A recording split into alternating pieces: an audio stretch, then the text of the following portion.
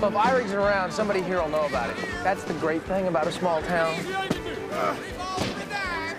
What's the matter? I feel like Dorothy. Shouldn't a tornado be flying me off to Oz pretty soon?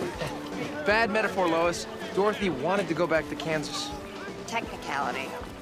Where's that sister of yours, huh? With her boyfriend. Well, you better go find her, don't you think? Yeah. Bye now. Rachel? Mark. Hey, don't let this uniform fool you. I can still two-step and tush-push better than anyone in this town. I'm sure you can. I'll show you tomorrow night, old time's sake. Oh, Rachel Harris, Lois Lane? Lois Lane, Rachel Harris. I guess that's Sheriff Harris now. Yeah. Old time's sake? Well, Clark took me to a senior prom. Well, when did you two, Oh, we haven't. We're here on assignment for the Daily Planet. We work together. Oh, really? Completely professional, huh? Yeah, Rach, the reason we're here is, do you know where Wayne Irig is? I haven't seen him, but you know how he likes to keep to himself. Sheriff Harris. Duty calls. Lois, we're gonna have to swap some Clark stories later, huh? Tush push?